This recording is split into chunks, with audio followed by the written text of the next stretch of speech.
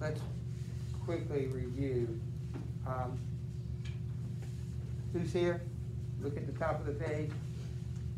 Who's? Inferno Cantos. Okay, those are the two people that he actually will talk to, but who are they? What is their sin? Heretics. What are heretics? People who preach false doctrine. Yes. And they just stand by that. All right, good way to put it. That's a good succinct definition. They teach false doctrine. They teach lies about theology, about God. What is their punishment?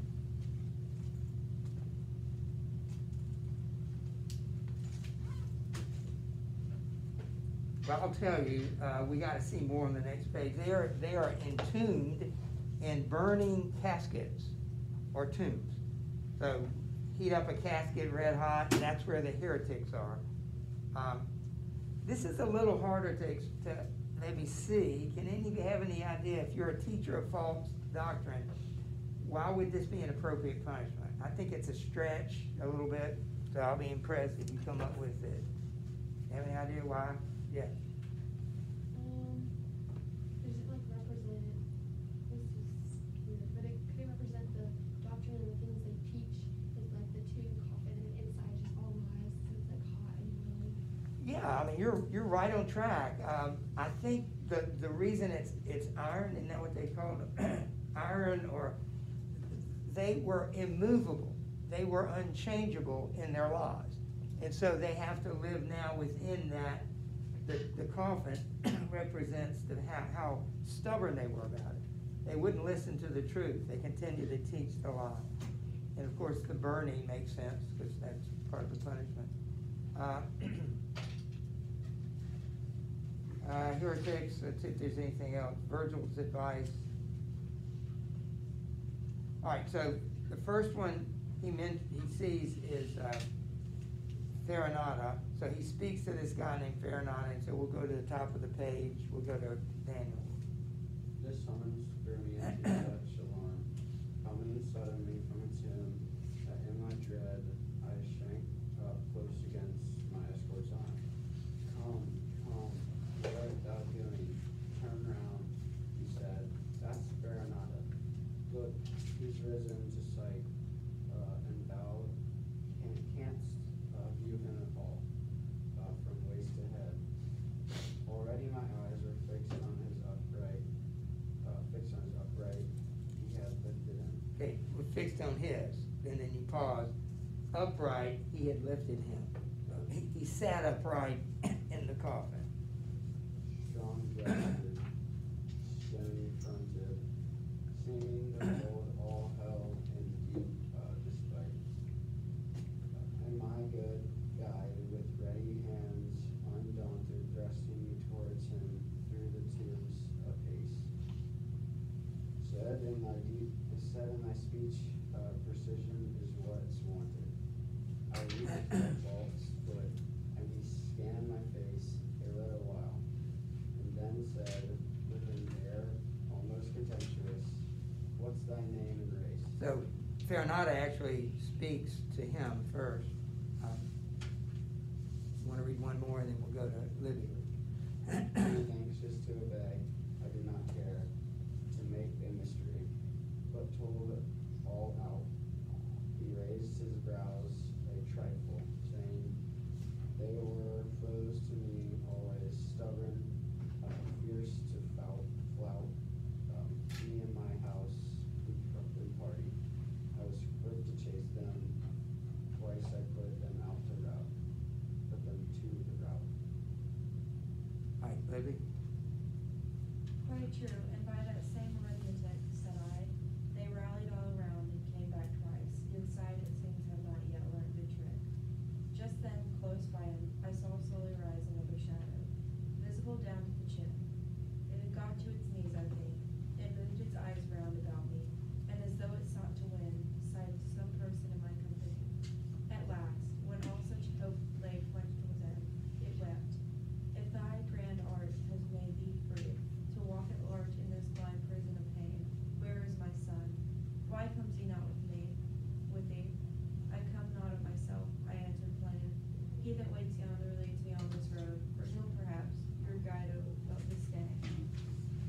words he used, together with his mode of torment, were sufficient for the trick. His name is thus my pointed answer showed. He left upright crying, What dost thou say? He felt, why felt? Our life he feeling o'er? Looks he no longer on the pleasant day?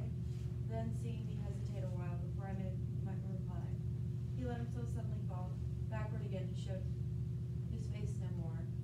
But that great-hearted spirit, at whose call I had stayed my steps, his countenance did not move, nor bent his neck, nor stirred his side at all. And if he spoke straight on where we broke off, if they had missed the trick of it, I burned less in this bed than with thought of thereof.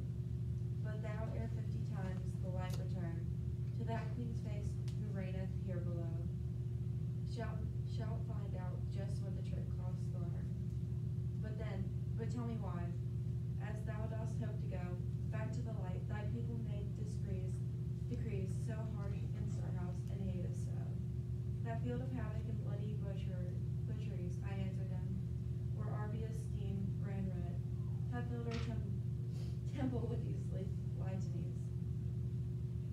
He sighed before he spoke and shook his head.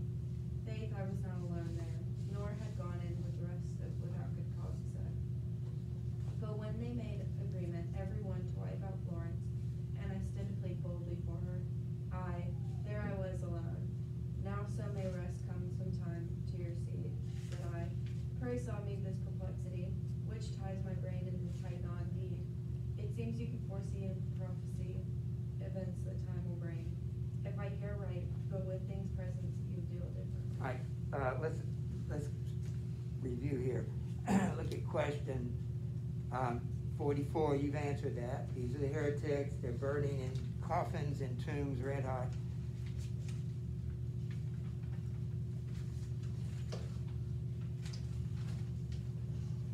And then it says 45. Cavalcanti's sadness when he believes that Dante is hiding his son's death from him suggests an important element in the condemned soul's ability.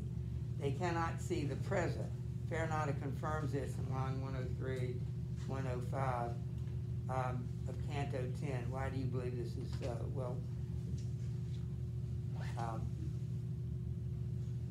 we have to read 103 to 105, but just note that there are two people, Cavalcante and Farinata, that speak, and we'll talk about that in a minute. Yeah. What's 41? Oh yeah. Well, it's on page 123. I'm gonna have to look back and see the exact reference, but it says on 123, I was not long stripped of my mortal shell when she compelled me to pass within you, wall to fetch a spirit from Judas's circle of hell. And so, what's the question? And it says this is the deepest, darkest place of all. So, it's Judas. Judas is one of the three people that we know. Well, you'll find out more. We are going to read the last canto, even though we're not going to read everything up to that point. Does that answer the question? It's Judas. All right, let's go back to 45. We can't answer all that yet, but Cavalcante overhears Dante talking to Farinata and says, "Where's my son?" And Dante happened to say these words. He said, he that waits yonder leads me on this road, for whom perhaps your Guido felt disdain. He uses the word felt, like in the past tense. And Cavalcante says felt. He says felt our life and feeling over, and he thinks that means that his son is dead. He is not. He'll explain that in a minute. But let's just keep reading because we can answer the rest of that now. So Lily at the top of the page. The question is, why is it that you people down here, you can predict the future, but when the future comes to the present, you don't know what's going on. In fact, you don't know what's happening now. Like Cavalcante, it should be able to predict whether his son died or not. And yet he doesn't know if his son died or not. So that's kind of odd. You can tell who's going to win the World Series right here in May, and yet when the time comes for the World Series, you have no clue who's going to win. So, would you read? And he sees that the like men who are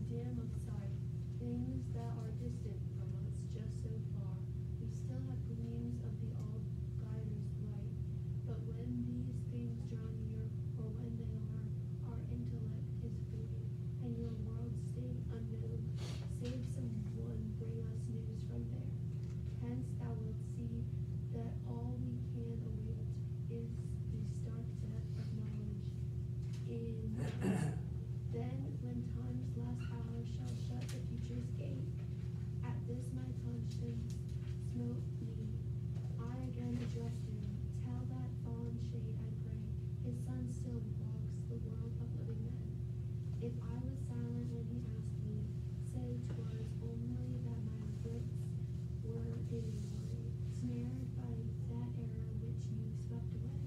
And now my guide was calling me to hurry, wherefore I urged the shade with greater haste to say who else was in that cemetery. I lie,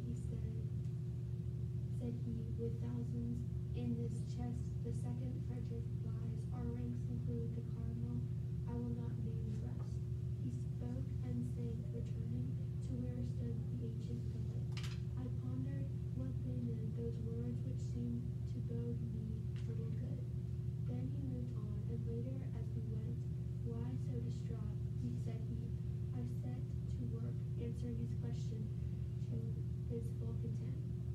Sagely he bade me, see thou mind and mark those adverse warnings now to what I say. And here he raised his finger, prick its heart.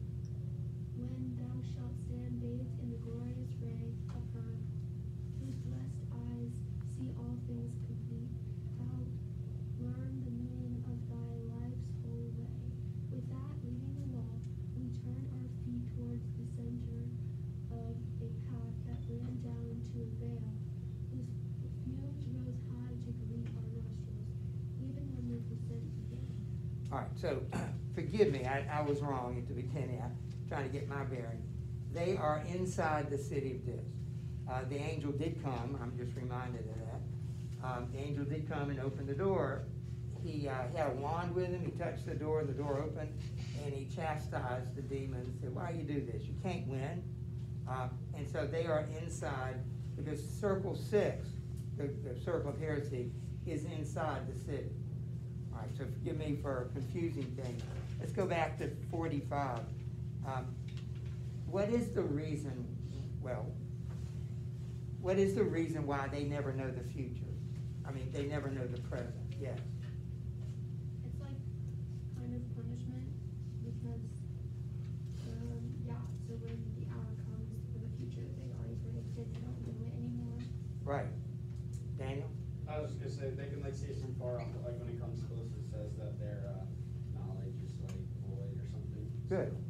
Maybe it's because when they were alive, they spoke of like that they knew what's happening in the future of like religion, like, and then when the time came, they were wrong about that, so they forgot it. That's a good point.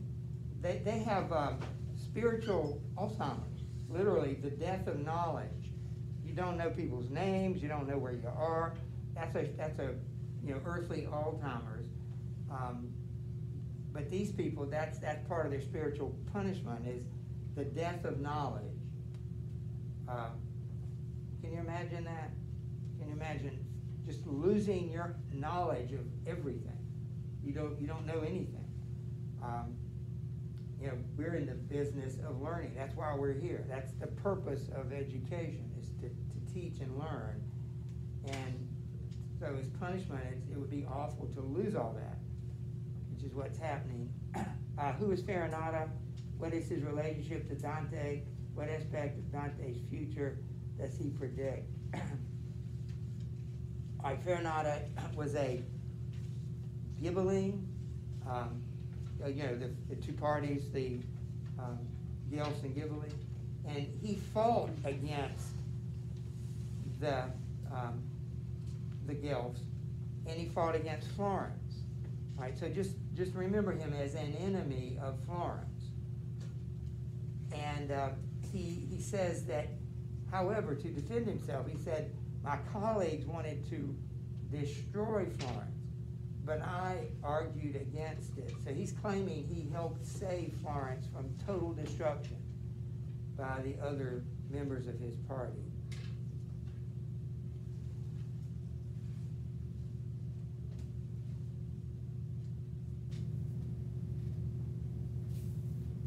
And what does he predict about Dante? Oh, yeah.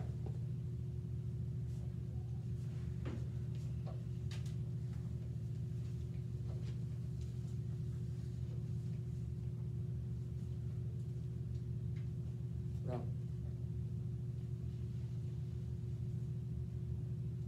I'm looking for it. It's his exile.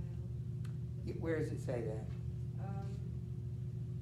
It's right around.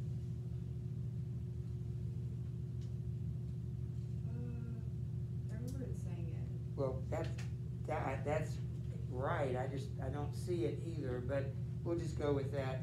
Remember, the book was, when is the action in the book taking place? Oh, he's in exile? During, Oh, sorry, before he was in exile? Before it was in 1300. Remember my receipt, which right now I can't find. 1380. 13. Just remember my receipt, 1300. That's when the action is taking place.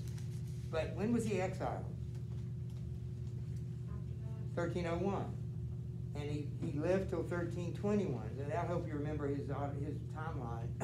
And so he writes the book while in exile, but it takes place before exile. So he has one of the characters predict exile. See how that works?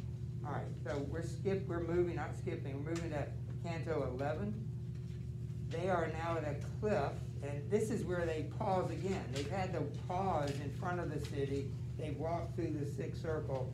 Now they're at a cliff, and they're going to stop a minute here. Yeah. Can I read? Yeah. You want me to read the story? You can read that too.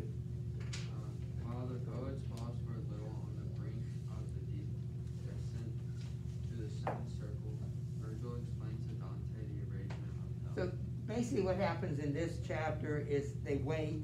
They're waiting just to kind of get used to the fumes, the smell of hell. And Dante, this is an important chapter because Virgil explains to Dante how hell is put together. So keep reading.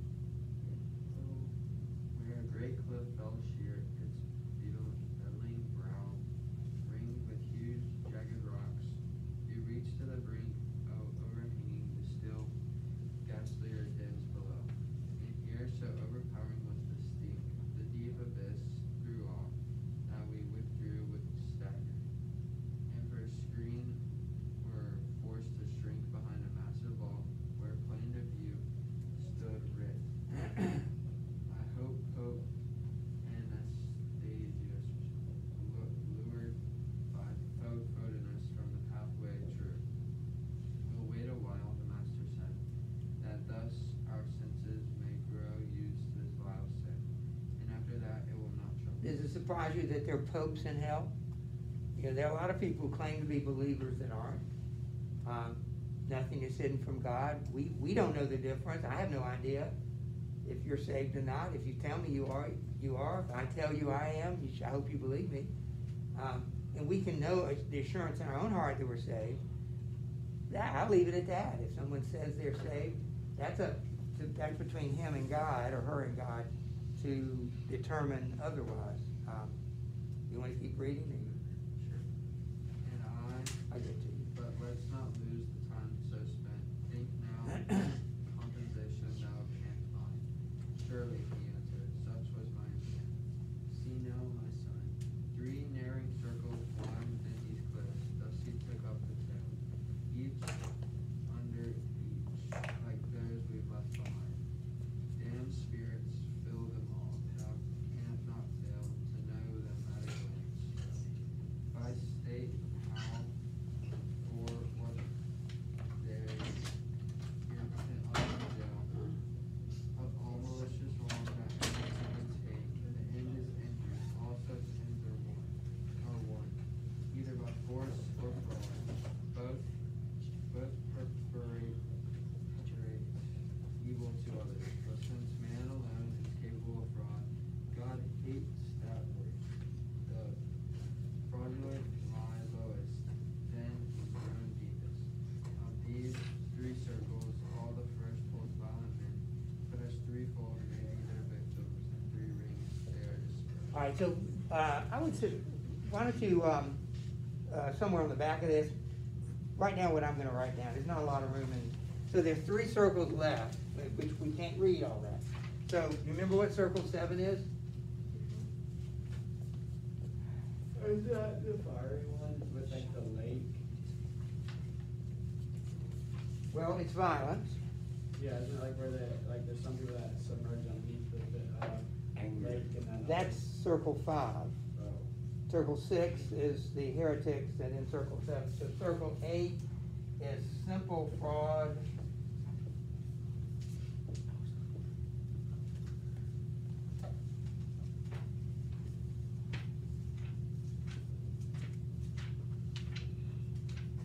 that's what's left in hell. Did you get that? Ben? Hey, why is violence not as bad? The assumption is, not the assumption, the premise is that the deeper you go in hell, the worse the sins. You know, so there's a hierarchy of sins. They're all in hell, but the closer you get to Satan at the bottom, you know, that means those are the worst sins of all. So it says, a malicious wrong that earns heaven's hate, the end is injury. All such ends are won either by force or fraud. Both perpetrate evil to others, but since man alone is capable of fraud, God hates that worse. The fraudulent lie lowest, then and groan. Of these circles, all the first hold violent men, but as the threefold may be their victims, in three rings they are dispersed. All right, so why is violence not as bad as fraud? Either one of you. We'll start with Lily. Is it just because humans are only like the only things capable of fraud? That's the way he puts it. That violence, you know, like you get in a fight with somebody and you kill them. That's violent, but you're not tricking anybody. Only man is capable of tricking or of fraud. And so while that's the worst, we're also going to divide violence into three rings.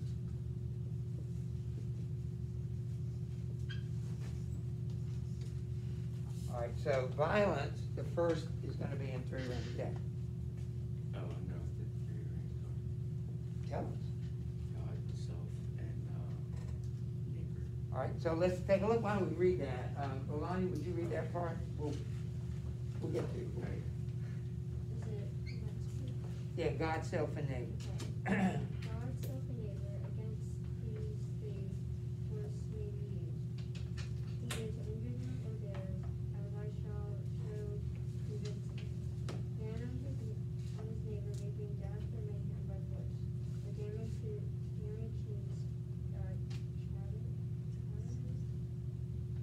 Mayhem, trying to figure out where you are. Chattels, yeah, chattels. that's property. House and land, by harsh extortions, pillage or fire fire. So murders, men who are violent of their hands, robbers and plunderers, all find chastisement in the first ring, disposed in various things. Against themselves men may be violent, and their own lives or their own goods destroy. So they in the second ring, in vain repent and rob themselves of your word, or make a joy of fortune, gambling and wasting away their purse, and turning to weeping what was meant for joy. Those men do violence to God, who curse in their hearts devices, or defame his bounty and natural universe. All right, why don't we pause there? Ring one. We'll flip what you said. The order, first order says God, self, and neighbor. It's actually, you flip that order, so it's neighbor, self, and God is the order. And that, we'll read all three of those. We understand what violence to neighbor is, but violence to self can be in two things. We're going to see the suicides. Now, you're going to have to know this. I hope you write it down. You actually, if you'll look at this page in your questions, all right, take a look at that.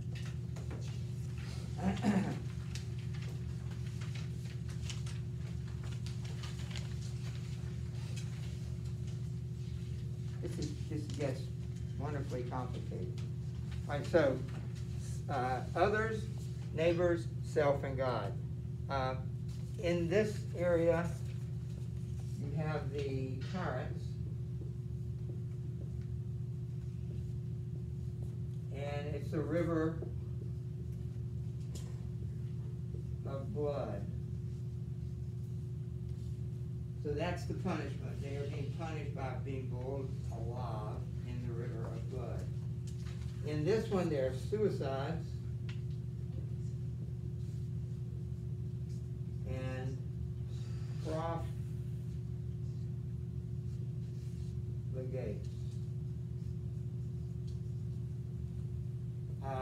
suicide is self-explanatory, but profligate are people that gamble and hurt their own property. Why is gambling a sin? Yeah. Well, I mean, you're worshiping basically money, whatever you're winning, and also just wasting everything you have. You know that gamblers lose more than they gain. I mean, if that weren't true, then the gambling places would go out of business, right? The casinos would go out of business. If they're not making most of the money, and I've never been to one of those places. I don't know, guys, I think gamble in sports now, I mean, it's become legal. It shows you where we're headed. The lottery is gambling. Every time we go to a particular store, somebody buy a lottery ticket. But anyway, why is that a sin? Because it's wasting resources. And also vandalism. Some people, if you vandalize something, it's wasting. We'll talk about that later. And then God, there are three of them. Blasphemy.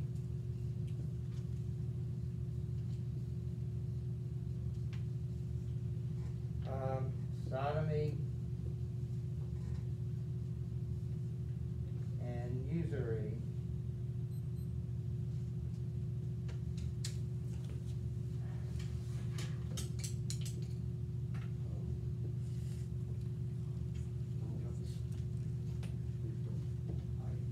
And let me explain those.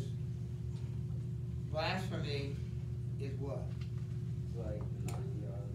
Yeah, just using his name in vain, treating sacred things as unsacred. Sodomy is sin of homosexuality. And usury is what? We talked about that. What's usury? What's usury? All right, write it down. Usury is demanding or requiring excessive interest on money loan.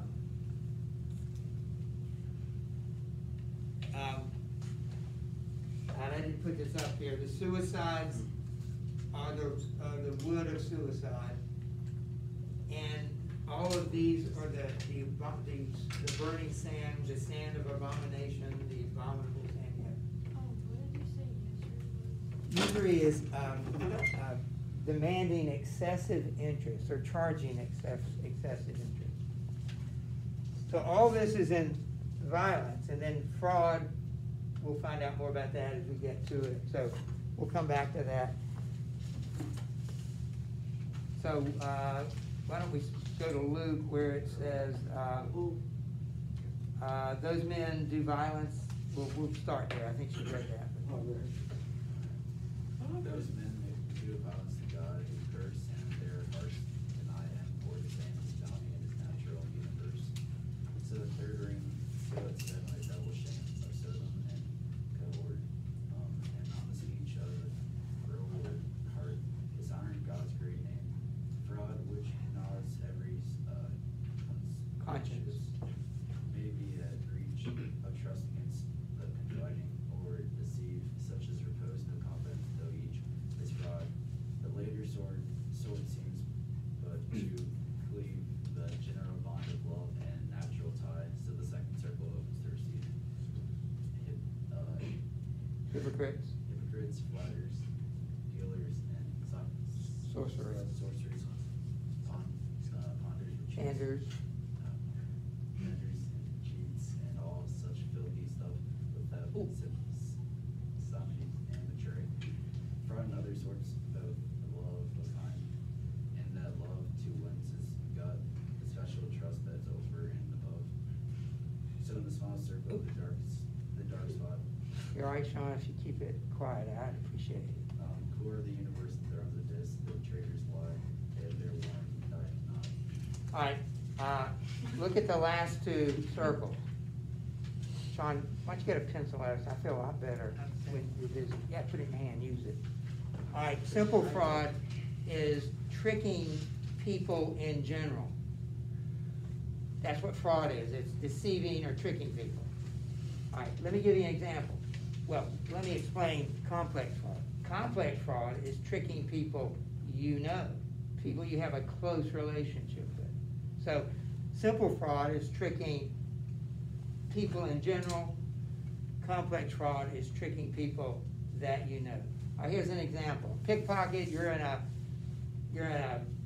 airport, somebody takes your wallet or something, or probably more accurate today, online. They don't know you.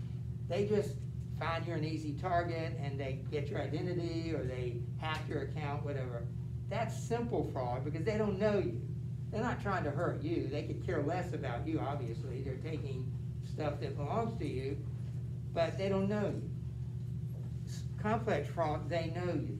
And there are 4 different, and we'll get to this later, won't do it now, but there are 4 types of relationships that you can have. One is to, well, we'll get to that. All right, but you see the difference? Simple fraud, they don't know you. It's an impersonal thing. Complex fraud, they know you. We'll turn the page, Carlos.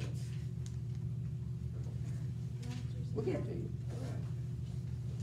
Master said, I, how fair thy discourses, it makes this close arrangement plain as with all its inmates I quite follow this. But tell me all those others whom the rain beats and the wind drives and the sticky mire bogs, and those brawlers with their shrill campaign. Why dwell not thy in the city red with fire, if to God's wrath they too are fallen and burned? Or if not, wherefore is their plight so dire? What error has seduced thy reason? Said he, thou art not wont to be so dull. Or are they wits wool gathering miles away? Dost thou not mind the doctrine of thy school, those pages where the ethics tells of conditions contrary to heaven's will and rule? Incontinence, vice, and brute Bestiality. And how incontinence offends God less than the other 2, and this is less blameworthy. Pause just a minute. Remember the 3 animals on the hill? They represented 3 kinds of sins. Sins of the leopard was incontinence. The sins of the lion were what? Violence. That's the 7th circle. And the friends of the wolf were, which is the 8th and 9th circle. So his argument here is that the sins of incontinence offends God less than the other 2 and is less blameworthy. And the reason that is basically, you might want to do right, but you can't help it. You just give into it. That's not as bad as I want to hurt you. And sometimes, of course, everything hurts other people, even incontinence. But that's his argument. You can keep reading. If thou wilt think on what this teaching says, bearing in mind what sort of sinners dwell outside the city, and there endure distress, thou see that why they lie separate from these fell spirits within, and why God's hammer blow of doom smites them, and the weight less terrible. O son that feelest for all dim sight, thou so dost charm me in resolving of my doubt, to be replaced as pleasant as to now. Just once again, said I, turning thee about to where thou speakest of usury as a crime against God's bounty, ramble me that not out. Not in one place, said he, but many a time philosophy points out to who will learn, how nature takes her course from this sublime. Intellect and its art note that, then turn the pages of thy visit, and not far from the beginning, there shalt thou discern how your art is at best can follows her like a pupil with his master. You can call this art of yours lodged right now, as it were. Do you want me to keep reading? If you don't mind, just finish it. By art and nature, if thou wilt recall how Genesis begins, man ought to get his bread and make prosperity for all. But the usurer comes tries to share his way again, and in herself and in her follower are formed nature for his hope of somewhere else, of hope for seven. Follow me now, I think we should depart.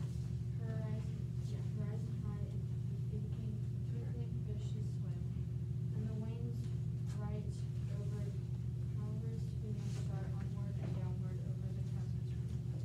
All right, so let's go back to the questions. I think we can get those. Let's see, 47, discuss how triads are present in Virgil's explanation of the remainder of hell, so 134, 135. He mentions, well, look, you got it right there on the board. The ring of violence, the 3 rings of violence, that's a triad. So he generally does break down into things down into 3. That's a triad. We'll leave it at that. Why do you think God's hammer blow of doom smites those guilty of the sins of incontinence with less weight? Well, we just talked about it. Why is incontinence less terrible to God, Sarah? Because when people have incontinence, they don't actually like have a desire to hurt someone, but so it's not as bad as having a desire to really hurt someone. Right. They're not trying to hurt people, although we know that even those things do hurt people. That was not their intent. So all these people in hell, don't forget, but according to perfect punishment, they deserve less punishment or different punishment. Number 49, what is Virgil's answer to Dante's question of why usury is a crime against God's bounty? Well, we just read this.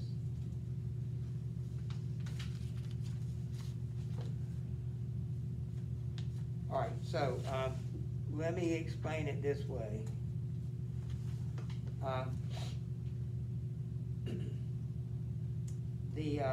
It's a crime because money cannot reproduce, right? You put a dollar bill down, it won't reproduce itself. It's not alive.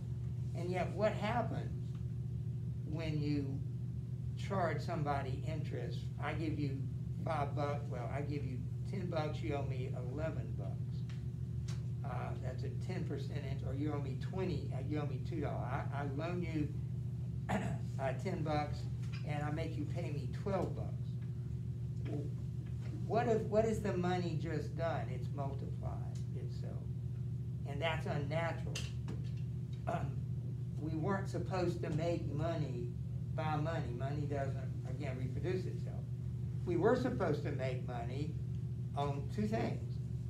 Make a living. Art, which is labor, and natural resources. So man was meant to earn money by labor and the land, not money. So we can come back to that, but we're actually on page 50. I'll give you a review sheet, and we will keep reading. We are, if we can do 2 of these in the next couple of days, by Wednesday, we might be finished reading, and we can focus on review. We will see you tomorrow after the quiz. We'll take a quiz and then move on.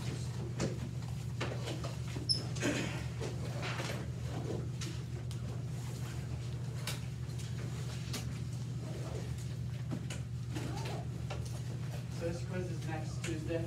I mean, the test? Right now, I'd like to push it back, and I will if I can, but that was the best time I could find when I selected it. And then we'll start reviewing. Yeah, more time than we need for that. So would it be okay if I took the vote?